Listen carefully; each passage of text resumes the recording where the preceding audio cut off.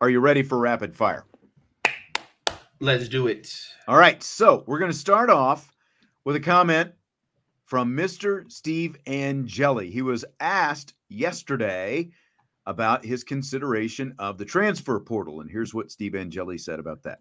Right now, my entire focus is on Notre Dame. I'm a guy that lives in the present. You know, the future can be determined when we get there. It's not my worry right now. All I'm focused on is these next, 5-6 practices that we have left in spring and to give them all. So what do you think, Jess? I think, by the sounds of it, I don't think Steve Angeli's going to go anywhere. I think he's a Notre Dame lifer ultimately. And I don't know. It's hard to say because as much as you love a program like Notre Dame, he's still going to get his degree early and have the opportunity to be a starter elsewhere. And for people who, truly love the game, like I'm assuming Steve Angeli does, like he's going to want his opportunity.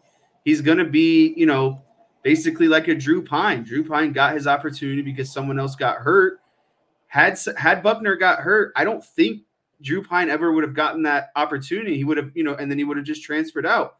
But I think, comparatively, when looking at Drew Pine to Steve Angeli, the thing that works in Angeli's, well, I guess maybe not Angeli's favor, but maybe us as fans, Angeli, barring any injuries, isn't going to get any starting time. So Drew Pine saw what he could do as a starting quarterback, right? And so he saw the results and knew that he could probably go play somewhere else.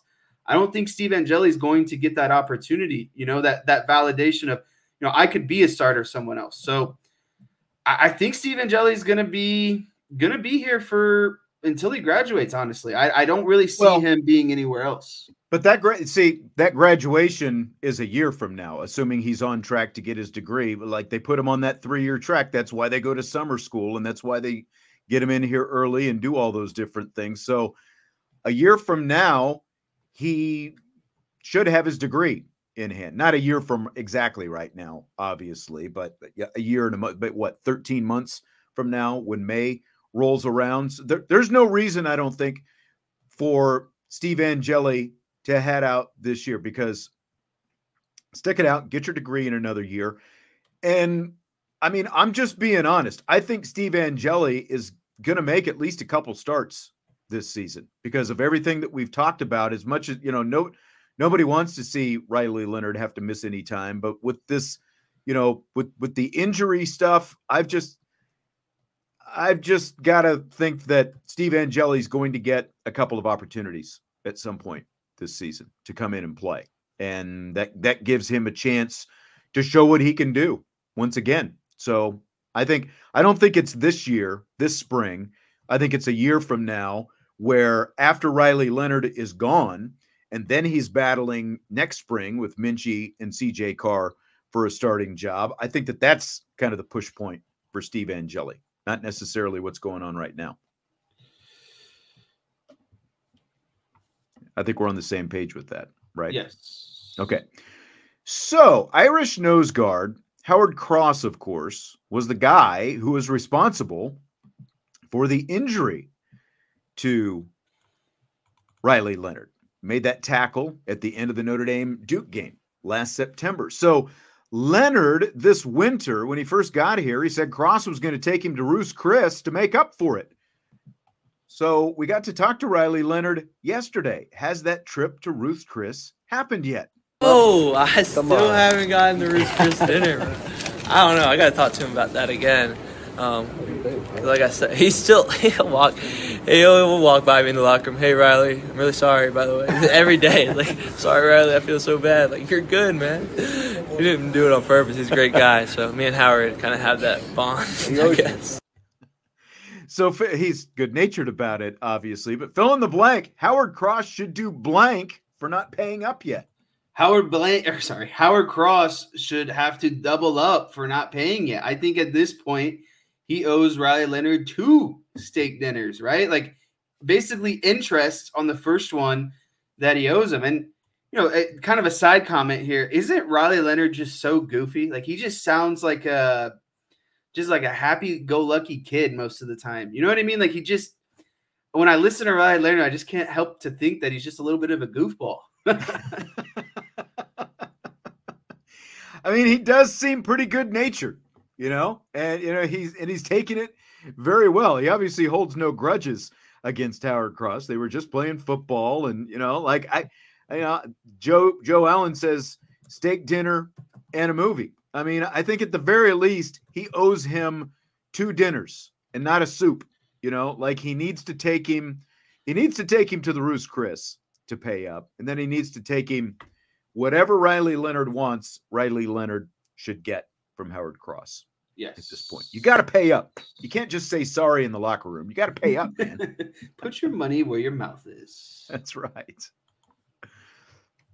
Okay, so I was on the Lucky Lefty podcast yesterday with Malik Zaire and Sean Davis. They asked me which of these 2 things will happen first: a national championship for Notre Dame football or a national championship for Notre Dame women's basketball. What is your answer? Well, first and foremost, I listened to that podcast yesterday. I thought you sounded great, by the way. I took the dogs for a walk, listened to your segment. And I could believe, but man, they were really hyping you up on your intro into the show yesterday. I thought that John was Davis. Great. I know. They need to pay that guy something. Talking about you are one of the best voices in college women's basketball. I thought that was very nice of him. But I did too. I think a national championship for the women's team is more on the horizon than the college football team. I thought the women's team, while performed really well this season, but with a bunch of injuries, I still felt like they were an Elite 8 team. And, being an Elite 8 team, getting one of the top centers in the country, and that was Notre Dame's biggest kryptonite or hole in the roster this season. Getting back Olivia Miles and pairing her with Sonia Citron, Maddie Westbeld, Hannah Hidalgo. It's just I talk about an explosive roster. I definitely see the women having a more clear path to a championship than the football team. I do too. I think they're just closer right now. They're already, as you said, they were a couple really 2 of the last 3 years. They're a couple plays away from being Elite 8 teams in both of those years. Last year against Maryland in the Sweet 16, not as much. That wasn't quite as competitive, but they're on the verge, and then you get back with what they're going to have coming back next year. As I've said, I completely expect them to be a Final Four team. I just think they're closer. Now, the way the roster is trending, though, for Notre Dame football, I think they're going to be in that conversation here within the next couple of years. But I'd still put women's basketball ahead of them in terms of who wins the next national championship. Speaking of Notre Dame women's basketball, Salty, what's the status of the women's basketball players who could choose to enter the WNBA draft? The deadline to enter the draft was April 1st, so that is long gone now at this point. What is this? That was 9 days ago.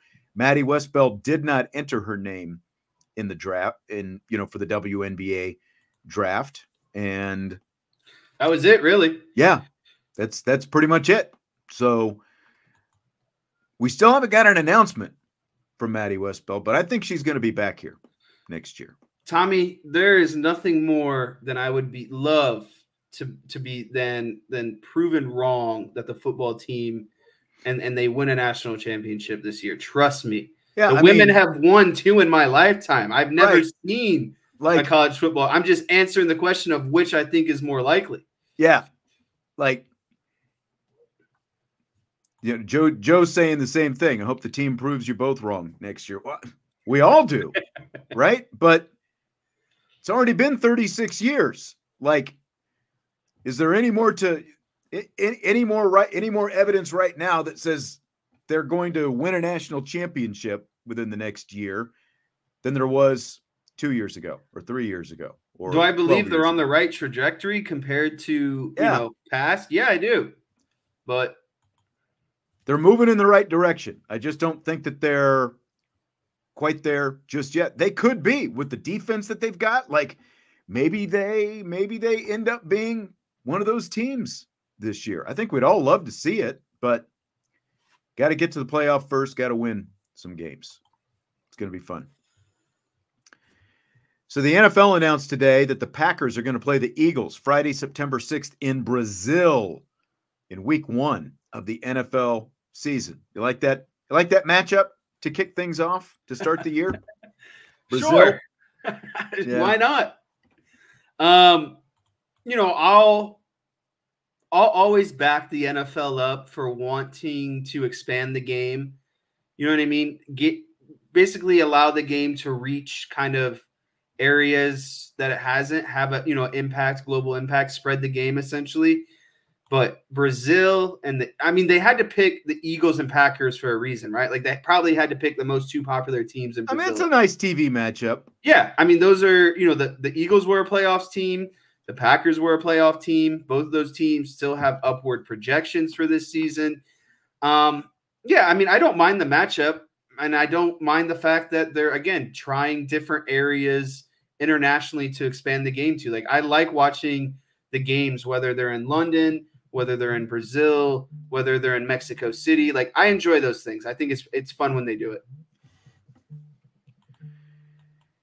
Sean Kelly wants to know if we're bigger Notre Dame or Cowboys fans. Who's going first, me or you? You go first.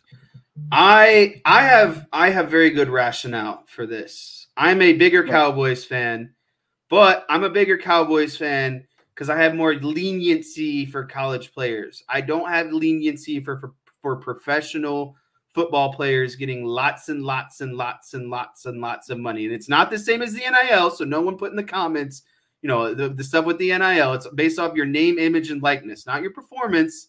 These guys get mega contracts, and so when you got wide receivers who drop passes, or I don't have the patience for mental mistakes in the professional game. So I am a bigger Cowboys fan. Let me ask you this: how many players from the Cowboys do you think you could name from when you were like 11, 12, 13 years old? How many players from that? I mean, I could probably get at least 50. You think you could get that many? Yeah. Okay. I think I could. I don't know if I could get 50, but I think that I could get at least 20 from my 12, 13, 14-year-old range. And that's a lot farther away than yours. Correct. Right? Yes. Staubach, Danny White.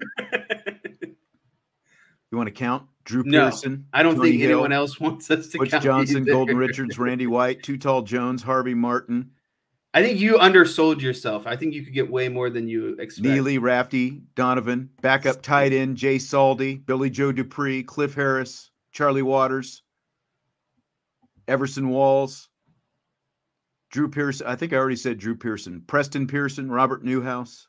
So are you going to answer the question? I don't think I've heard your answer yet. You just had to push me, didn't you? I'm sitting here hosting a Notre Dame show, and you just had to push me. I'll just say it's easier to be a fan covering a college football team like Notre Dame, year in, year out, game in, game out. It's easier to be a fan of a team that I don't have to cover all the time. Okay. That makes sense. That makes sense. Yeah. Because again, I try to keep as much emotion out of, when we sit here, we break down games, we evaluate players, we do all this stuff. Try to keep as much emotion out of it as possible. Separate all that so that I can be as pragmatic as possible when trying to, do this. But, I will say I came here and, ultimately because of the fandom that I had growing up as a Notre Dame fan. That's what brought me here. But it's easier to be able to sort of compartmentalize and be a fan of a professional team that I don't, that I'm not in on day in. It's not your job. Out, the way I am here at Notre Dame, if that makes sense. So just to I don't love them any less. They're like children to me. I'm just more a fan of the Cowboys because I expect more out of them. I have higher expectations because they are professionals, not amateurs. Right. And that too. Yeah. That's a good point too. I can live with a college player making a mistake because they're still a kid learning the game. But when you're in the NFL, you are selected to be the best of the best and getting paid a lot of money. So again, I have more expectations. Good answer. Good answer, Jess. So Mike Greenberg has compared Caitlin Clark to Tiger Woods for the impact that she had on the interest of the sport of women's basketball. Do you buy or sell that comparison? I 100% buy that comparison because there are people who will literally tell you, I don't watch golf unless Tiger Woods is playing, or I haven't watched golf until Tiger Woods played, or I'm watching this tournament this weekend because Tiger Woods is returning. You know what I mean? And I feel like it's the same thing for women's basketball. Like you mentioned, you know, Caitlin Clark is playing. I'm going to tune into that game. Like we talked about this in terms of the national championship. The reason why it did so much or did better in numbers is because of Caitlin Clark, just a casual fan who turned in and said, I just want to see what the phenomenon is about. I want to see what all the hype is about. And I think it's the same with Tiger Woods, and especially people maybe later generations who didn't get to see Tiger Woods in his prime. They've only heard about Tiger Woods, right? And so now you flip on Tiger Woods and you're like, I want to see some of that magic that everyone alludes to, right? And so that's the same type of comparison I have for Caitlin Clark. People tuned in because they want to say, is it really what it is? Is she going to drop 30 points and, you know, make all these dazzling Steph Curry-like threes? Like, yeah, I think it's a fair comparison. I think it's a great comparison, actually. And, you know, Greenberg is typically Mr. Hyperbole and, you know, way over the top and, you know, lives, you know, solely, you know, in the moment. But I think it's one of the better comparisons, the analogies that he's ever made, because like, I know that a lot of guys, women who listen to and watch this show are, you know, like I'm in my 50s. So I grew up in the 70s and 80s, and growing up in that time, the sport of golf was basically an old white man's country club sport.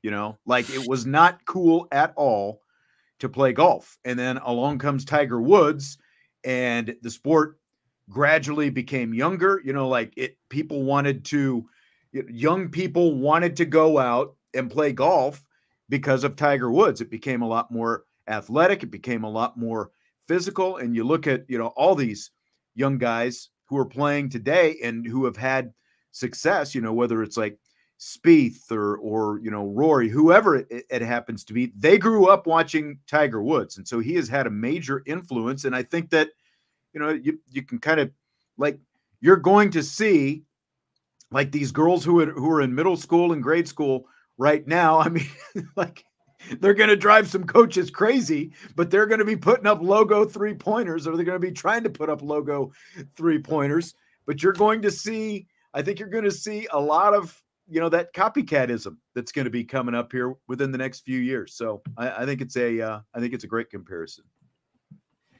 Just for the overall impact and interest that Tiger Woods brought, I think that Caitlin Clark has done much of the same for women's basketball. And then Sean Kelly asked if we buy or sell Woods being the most polarizing athlete in the last 20 years. I would sell it because it's, you know, I'm going to say this name and I'm going to regret it, but it's LeBron. LeBron is the most polarizing athlete of the last 20 years. I don't think Tiger Woods is even in the same ballpark as him. I'm trying to like, let's try to go sport by sport. Okay. Golf, Tiger Woods. Basketball, okay. LeBron James. Yeah. Who's football? That's what. Is it already Patrick Mahomes? I don't think he's got enough hate so far. Is it Brady? It's okay. It's definitely Brady. That's a good point. Baseball. Ken Griffey Jr., Barry Bonds. No. But like last 20 years. Albert Pujols. I mean, it could be Schilling now. But, you know, that again, like that dips into, you know, to waters that I don't want to get it. Yeah, but it's again, like Schilling was not even beloved in his own locker room when he was playing. Right. You know, not even beloved. He wasn't liked by a majority of his teammates when he was playing. but he wasn't. It didn't seem like when he was playing, he was as polarizing when he took the mound. Roger Clemens. I'm just, because this is the last 20 years, so there are a lot of names that you could throw. I would say Barry Bonds. I think Barry Bonds more than anyone. Okay. And then what about, I'd say Barry Bonds or Alex Rodriguez, I think would be my final two. Who's your college football most polarizing? Tim Tebow, Reggie Bush, Vince Young? I would say Bush. Reggie Bush. Reggie Bush. But does he barely gets in there in the 20 years just because him or Manziel, maybe Johnny Manziel. Johnny Manziel is up there. Josh brings up Derek Jeter. I think that's a fair argument because he was a Yankee. And I think that's a really good one because like the Yankee thing and the fact that he definitely would not have gotten, near the love that he got had he not played for the Yankees and won all those championships. If he just accumulated the numbers on another team, he would have been a really good player, but because he was a Yankee, that changed a lot of things. I think Jeter's a good one too. Tebow was huge. That's a good one, Jason. Tim Tebow. Lawrence Phillips, was he 20 years? I think he might have been a little bit more than 20 years, Johnny. Hot take, Derek Jeter. I think Tebow's the answer for college football. I think that's got to be it. Who's that? Derek Jeter. Give me A-Rod over Derek Jeter any day of the week. Wow. Okay, but now that as a player only, factoring the steroids in there too. Statistics only. Oh, come on! Everyone did steroids in that window. Everyone did steroids. You know that. Okay, but now that we've done each sport, are you still sticking with LeBron? Yeah. I don't think there's another player that has lived up to and simultaneously crushed the hype at the same time. And that's where I'll leave that one at. He's shattering every basketball record ever. And he was hyped up to do that. Not every player does that. So that would be my my final answer as well. Yeah. And no matter how much you hate him, dislike it, whatever it might be, it's the answer. There's no other athlete who crosses political lines right now, who's as polarizing politically as LeBron James. And that's why the answer has to be LeBron James. And that's why you either love him or hate him. Yeah, once politics become part of the formula, then it's automatic. You're one side or the other. So that's why it's LeBron James. Salty come out of left field with this one. I like this. Yeah, the home run race between Sosa and McGuire brought a lot of fans back to baseball. Oh, so you're like, is this going back to what we were talking about, like the comparison to Caitlin Clark? Is that what Salty is talking about? That's a good one too. That's it. But I still think Tiger Woods, for the cultural impact he had on the sport of golf, and golf is still a young person's sport right now. And it wasn't. Tiger Woods made golf cool years ago. Yeah, absolutely. And I don't think that you can say that baseball is cool right now. And I think very much. And I think that the part that's cool about Tiger Woods and that comparison we were just doing, Caitlin Clark, I think you're going to see a similar trend. Like Caitlin Clark is going to influence a generation of players. You know what I mean? And that's what Tiger Woods did. He introduced golf to people who probably would have never played golf had they not seen Tiger Woods. Right. And that's why it also is important that she continues, like Diana Taurasi, with her stuff. Oh, you're going to play these old women now. And, we're, it's not going to be easy coming in. But, I mean, they're going to market the heck out of Caitlin Clark in the WNBA. And, she's got a chance to really lift that whole sport as well. Like the WNBA as opposed to college basketball. She's got a chance to really popularize that. I think that I saw today, where was it, that something like 20 of 36 Indiana Fever games are going to be nationally televised this year, and it's all because of Caitlin Clark. So I'll be curious to see if the interest in the WNBA really spikes with the Caitlin Clark effect. As for like the women's game of college basketball, the tournament obviously set multiple viewership records this year. So do you think that it's going to survive, like the popularity will survive Caitlin Clark's departure to the WNBA? Will it stay as popular as it's been this season? I'm just going to have to say no, because I don't think we've seen a clear handing of the baton like we've talked about. You know what I mean? Like, I still think we need to know who that player is going to be going for. Like, who's the next Caitlin Clark? I think until we kind of know that, I can't definitively say. But I'm just right now, like, she's a once-in-a-lifetime player. So I have to say no for now. I just think I'm a person of, numbers, this. I need to see it consistently before I can, you know what I mean, make that. This is the first time ever. So what evidence do I have to say that this is going to continue to happen? Here's what's interesting. Obviously, her games had the biggest spikes in numbers, the record viewership. But there were 57 overall women's March Madness games on all the ESPN platforms. They averaged 2.2 million viewers. That is a 121% increase from a year ago, which makes it the most watched NCAA tournament ever. So it wasn't just her games. There was also, now obviously her games helped boost that average, but at the same time, there was more overall interest. She helped draw in a lot of casual viewers. A lot of those casual viewers will stay around because they're like, fundamentally, this is a better game than the college men's game, for example. And there's they found out that there's more to like about, I think, the women's game than they thought there was going to be. So they're not all going to stick around, on that level. But I do think that, just a year ago, the record for a championship game was a little over 10 million. And I think that you're going to see that kind of become sort of the norm now, as opposed to the 6+ million that it was before that. I think that you're going to see a lot more casual interest that comes around for the women's game when it comes to the NCAA tournament specifically. But as we were talking about earlier in the show, those young stars like Hidalgo and Watkins and others, it's really on them now to kind of take the baton and run with it and continue to draw in those casual fans with their play. I agree.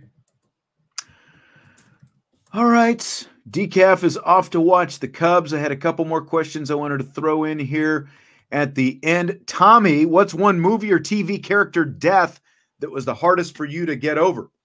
Have you thought about this one at all? I've got three. I'll do mine. Wow. I'll do mine. Number one, Goose in Top Gun. When Goose died, that's at the top of my list. Like, that's how do you get, like, it's like the movie is so good until you get to that point, and then it's like, oh man, it's just like Goose died, and watching, Tom Cruise go in the water to get him and all that, like, that's like the ultimate. That's the toughest one for me. Number two, Robb Stark, Game of Thrones, when he died in the Red Wedding episode. Thanks for ruining it for me. Well, here's a non-spoiler spoiler. The episode was not actually called Red Wedding. It has just been dubbed the Red Wedding because of, he died at the Red Wedding. But like you were ever going to go back and actually watch it. That's number two. Number three, Henry Blake, Colonel Henry Blake, when Henry died on MASH, when his plane went down in the Sea of Japan. Those are my top three.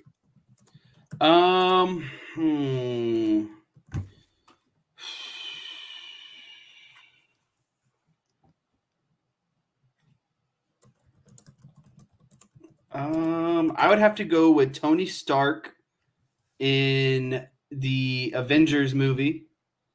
Okay. AKA Iron Man. Oh, thanks for that spoiler. I didn't know Tony Stark died. And then next would be my good friend Mufasa from Lion King. All right. I guess that shows where we are generationally. So I just don't have the recall like you do. I've not seen nearly as many movies as you. Well, I mean, I do have a couple years on you, so I guess that has something to do with it. I like that question. That was a good one, Tommy. Andre, we were talking about the cards earlier. He says he wants a WNBA rookie card for Caitlin Clark and Angel Reese. Do you know if they're pumping those out just yet, Jesse? Like, I have not seen any Angel Reese or Caitlin Clark. I've been too infatuated with my Jackson Holiday card. I've been actually battling the markets because I was like, I don't want this guy to get too big because it's like I feel like it's kind of the stock market, right? He's going to make his debut, and if he plays really well, the price is just going to continue to go up, up, up. So I'm trying to get it kind of, I guess, before he pops. So that was my rationale. I hope so. Andre wants to know when we're getting more whiteboard stuff. Didn't we kind of say maybe after the blue gold game you could break out some whiteboard? We would give some analysis based off of some personnel and groupings that we see from Mike Denbrock offensively. What do you think about this one from DK? He says, you're so young, you think the NBA plays defense. I was in a little bit of a chat war with some people. I'm just going to leave it at this. The NBA today, there are so many more people who can create baskets for themselves off the dribble. Like, just the talent is so much greater than it was 20 years ago. And so while it looks like bad defense, it's just incredible offense. We've never seen guys like Kevin Durant, Michael Porter Jr., Steph Curry, Paul George, Kawhi Leonard. We've never seen basketball players like this. And then, back in the day, you could clothesline players on defense and not even get a foul. Like I understand they've taken some of the physicality out of it. And, I don't like the ticky-tack fouls at times either, but I don't think it's to blame a bad defense. I just think that the scorers are that good these days. I think that it's more of that than I think it's kind of a cliche to say the NBA doesn't play defense. They're not allowed to play defense the way they did back in the 80s and into the 90s with all the physicality, but because of the level of play, it's tough. Joe wants me to share the Athletic login. Show up tomorrow, Joe, and maybe I'll give you guys a little surprise. So want to keep it legal, but it's like these people expect the basketball games to be played like football in terms of physicality. Just because guys aren't tackling each other in the paint anymore, it's like not good basketball. Yes, they're literally and I've come around myself on the NBA. I'm not watched the NBA. Now I'm not the biggest NBA fan, but I will say they are some of the greatest athletes in the world. And that just by definition makes playing defense, when you've got some of the greatest athletes in the world playing offense, it makes them very tough to guard, especially when you're not allowed, some of that physical contact. Right. Like you used to say. Are there rules in the NBA that I think should be tweaked? 100%. Yeah. But if they let them play defense like they did in the 80s, guys would be in the hospital.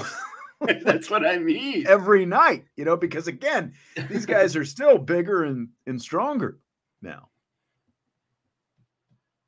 Joe says he was way more into the Bird Jordan era. Me too. Like I pretty much stopped after Jordan retired having any real, deep interest in the NBA. Not that I was a huge Jordan fan, but that's when the NBA was still really interesting to me. But NBA's got a pretty good audience themselves right now. I think basically the second best audience viewership wise to the NFL. The NFL rules everything. All right, we're going to go ahead and wrap it up with that as we teetered into basketball talk at the end. We'll have more Notre Dame football talk on tomorrow's show, though, so we will be here. I hope you will as well. And again, we'll be talking about some of Dane Brugler's NFL draft evaluations of the Notre Dame guys. Guess we'll be back again. Whether you love me or hate me, you get 4 days in a row, baby. That's right, baby. That's right. Vince is just chilling over there in Penland. All right. So that's going to do it. Hit the like button before you leave. Subscribe, rate, and review. Thanks for being here. Good questions tonight. on the mailbag, and we will talk to you tomorrow on IB Nation Sports Talk.